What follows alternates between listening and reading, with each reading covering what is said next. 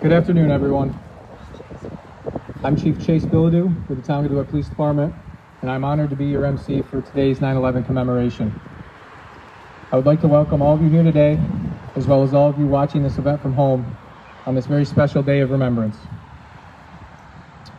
The posting of the colors will be done by the 174th Honor Guard, and singing the Star Spangled Banner will be Dominic Camberary.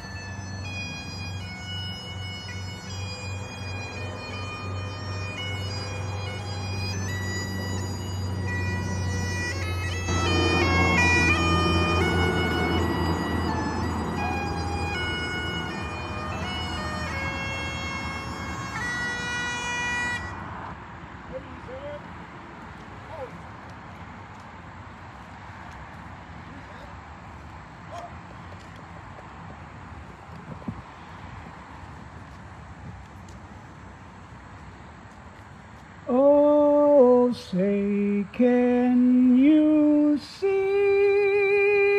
by the dawn's early light what so proudly we hailed at the twilight's last gleaming, whose broad stripes and bright stars through the perilous fight o'er the ramparts we watched were so gallantly streaming, and the rockets red glare, the bombs bursting in air, gave proof through the night that our flag was still there. Oh, say does that star-spangled banner yet wave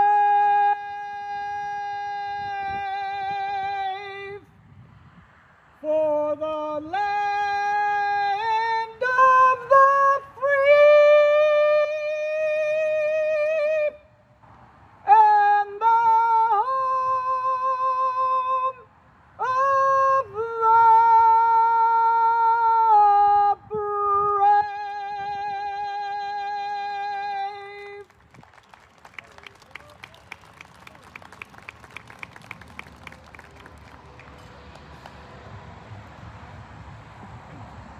Thank you, Dominic. Leading us in the Pledge of Allegiance will be Gabriel Collins, a junior student with the Jamesville DeWitt School.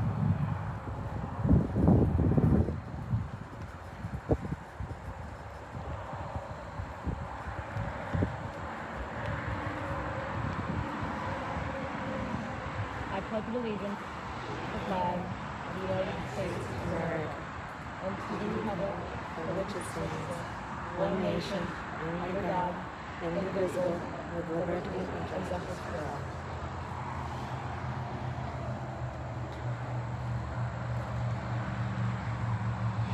Thank you, Gabriel. Our invocation will be done by Onondaga County Sheriff's Police Chaplain, Reverend Michael Grenels. Thank you, Chief. Would you join me in prayer or meditation, whatever is comfortable for you? Always remember to forget the things that made you sad, but never forget to remember the things that make you glad. Always remember to forget the friends who proved untrue, but never forget to remember those who stuck by you. Please join me in prayer or meditation.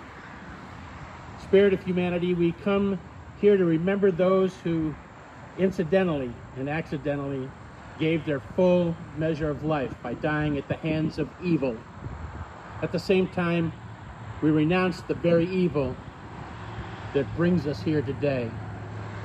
Help us to know your mysteries and make it possible to grasp the enormity of their sacrifice. You strengthen us in joy and sadness. You build us up by the people around us.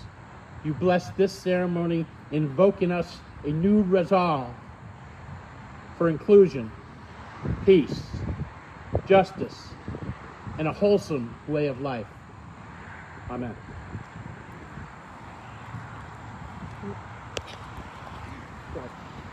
Please be seated.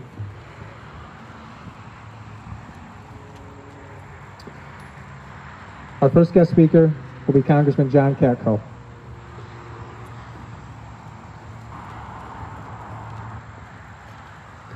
Good afternoon, everybody. Earlier this week, I spent a couple days in New York City at Ground Zero, and we were at the firefighters. Went to firefighters headquarters, where there was a plaque for 343 firefighters who were killed on that day. I went to New York Police headquarters when there was a commemoration of the folks killed that day from the police department as well. We had a hearing and talked about what we need to do going forward. But probably the most powerful thing I did was have lunch at Squad 18, small fire department down in near the World Trade Center. On an average day, there's 6 firefighters there, and they go out and there's only one engine at the same building since 1800s. And on that fateful day, 20 years ago, it was a change of shift, so there's 12 there. They all raced to the World Trade Center. Many of them knew they would never come home. And of the 12 that went, 7 died that day. And they died running to the danger, and running to the fire, and running to the mayhem that was the World Trade Center. They walked up the steps to get people out, and miraculously, people don't realize this, there was 25,000 people in the building that day. 90% of them survived, which is incredible, more than 90%. But they found 2 of the firemen from Squad 18 that day. And their bodies were intertwined. They had hugging each other's because they must have known as the building started coming down that their day was done. And so they gave each other comfort in the last seconds of their lives. That's what 9/11's about to me. It's a sacrifice that they made for our country. And we now have a whole generation of children who don't remember anything about 9/11 because they weren't born then. And it's really up to us to make sure that we carry on these traditions and carry on these commemorations. It's up to me, my job in the Homeland Security Committee, to do all I can to make sure this country never sees something like that happen again. It's a high honor and high responsibility. But let us never forget those brave men and women who willingly gave their lives so that others might live. And that's what this is all about. So when I look at that flag today, I'm thinking of them. God bless you.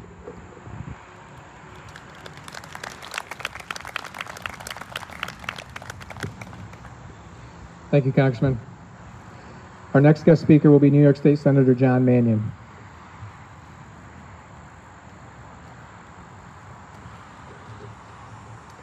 Thank you, Chief. Good afternoon, everyone. We must never forget the horrors of September 11, 2001, and our eternal obligations to the family of the victims.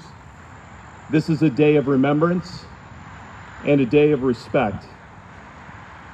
It is a moment for unity for our country and a reminder that we are all Americans. I stood in a classroom on September 11th, 2001, watched the faces of a bunch of 16-year-olds and the emotions that poured over them. And one of those emotions was uncertainty.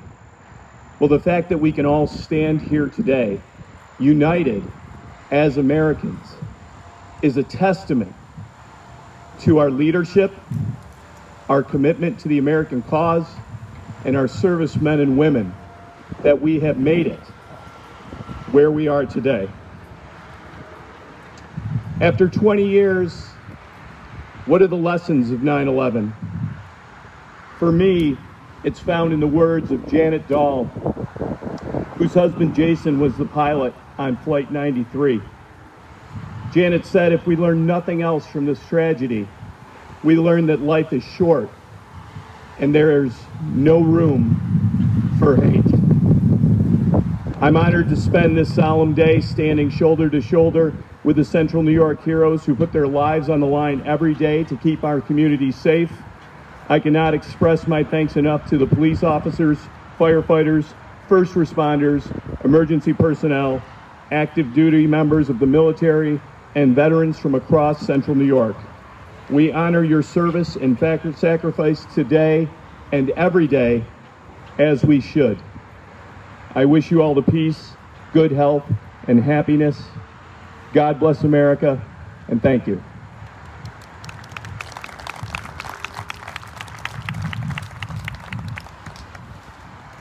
Thank you, Senator Mannion.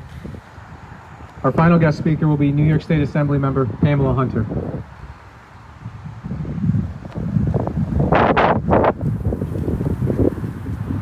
Good afternoon. I come to you today as your Assembly member, but also as an armed service veteran of the United States Army. This has obviously been a very tough time for everyone, especially for fellow veterans from the withdrawal from Afghanistan.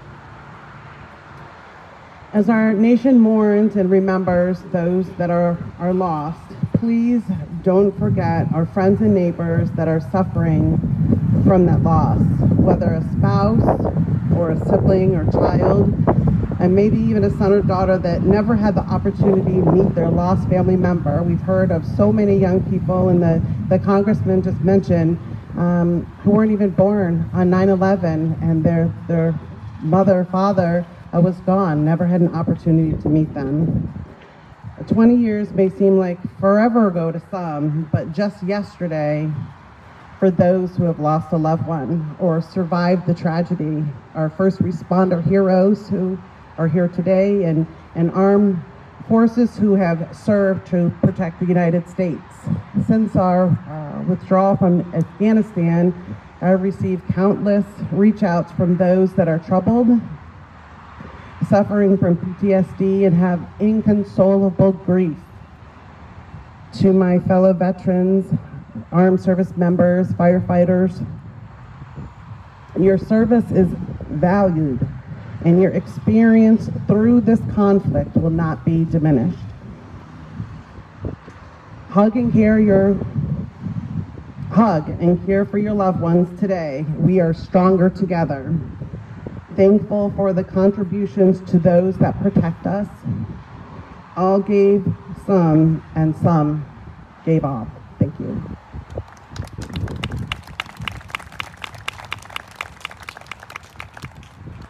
Thank you, Assemblymember Hunter.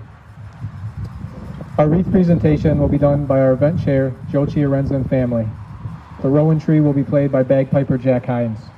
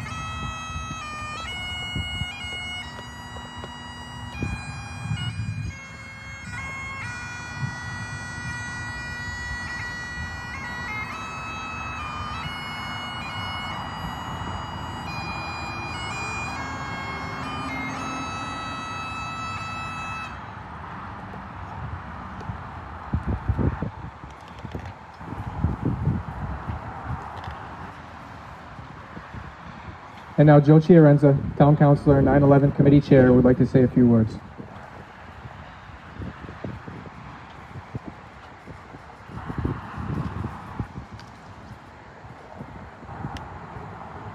A beautiful day for us all to reflect and come together. I'd like to thank the East Syracuse Fire Department, the DeWitt Fire Department, Town of DeWitt Police Chief Bilodeau, and our Stour Police Department. All the EMS personnel that are kind enough to join us this afternoon. How do you say thank you? Well, it's hard to believe that today marks 20 years in the tragic events of the enduring legacy of September 11, 2001, a time that nearly left 3,000 innocent U.S. citizens dead. The recent evacuation of our military mission in Afghanistan is a clear reminder of how the event changed our lives forever. As our country comes to grips with the tumultuous exit of U.S. military forces from Afghanistan, today we can pray and thank the brave men and women who serve us in spirit for our great patriotism in this country. The importance of 9/11 transcends age, gender, and political differences as over the past 20 years, Americans have shown shared sense of spirit and public unity. For most often of us who are even old enough to remember 9/11, it's a day that is impossible for us to forget. It's a day that reshaped how we think of war, peace, and our own personal safety at home.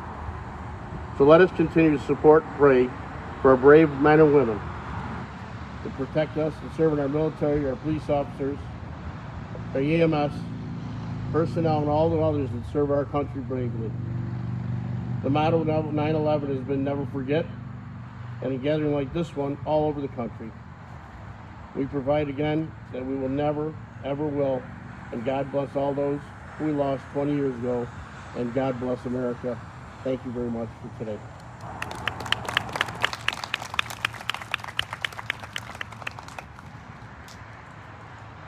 Thank you, Joe. And now for our rifle salute by the DeWitt Police Honor Guard. Taps will be played by Dan Andrianos, and Amazing Grace will be played by bagpiper Jack Hines.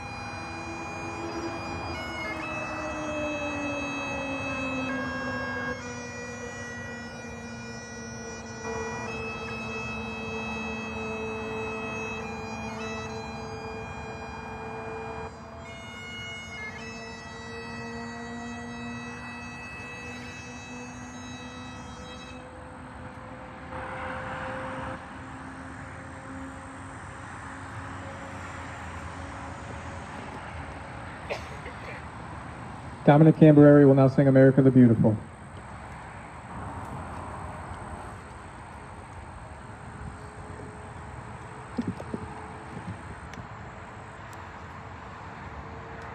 Oh, beautiful for spacious skies, for amber waves of grain, for purple mountain majesties above the fruited plain. America,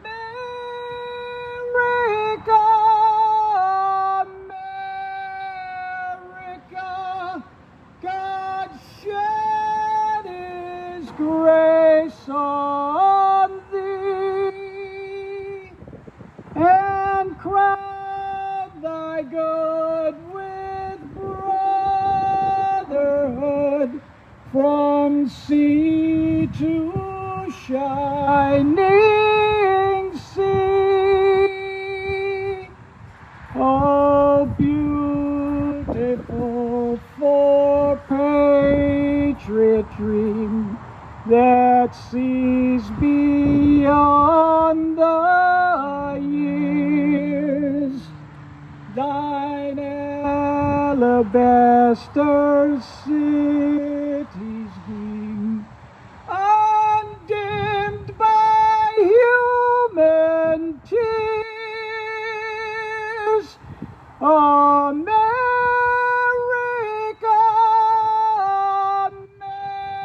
America, God shed His grace on thee, and crown thy good with brotherhood from sea to shining sea.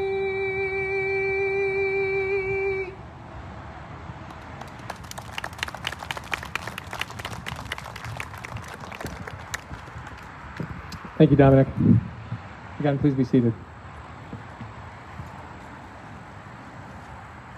Our closing remarks will be made by Onondaga County Sheriff Eugene Conway.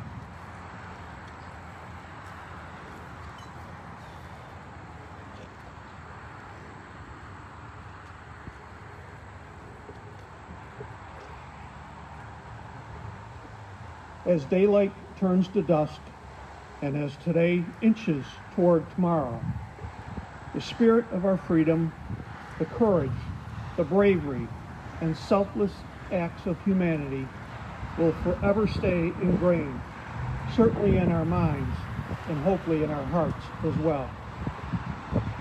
This memorial, a piece of history, was brought here to help us never forget. And those who are responsible should also never be forgotten.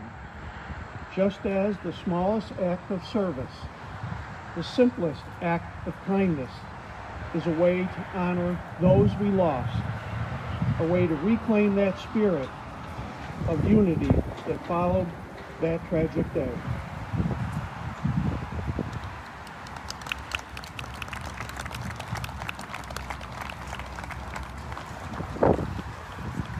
Thank you, Sheriff Conway. The Town of DeWitt and the 9/11 Committee would like to thank the veterans in attendance and those watching today's ceremony, and all the members of our military and branches past and present for their service to our country. We would also like to give a special thanks to the Suburban Garden Club, who maintain the garden around the memorial. They donate about 150 volunteer hours every day. Thank you.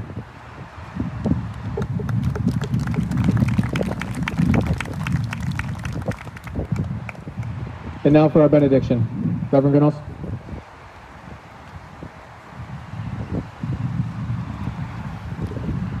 As I sit here today, I was watching the aircraft go over us, and it was very unnerving.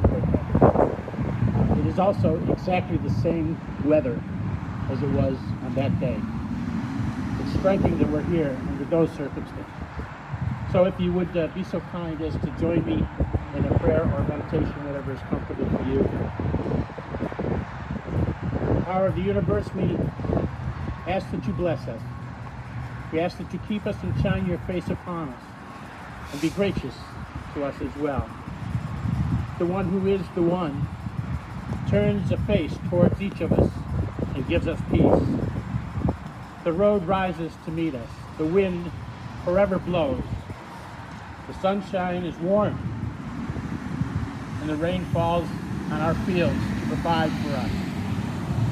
The divinity will offer each of us traveling mercies in this day, and will hold each of us in the palm of their hands for eternity. Go in peace. Amen.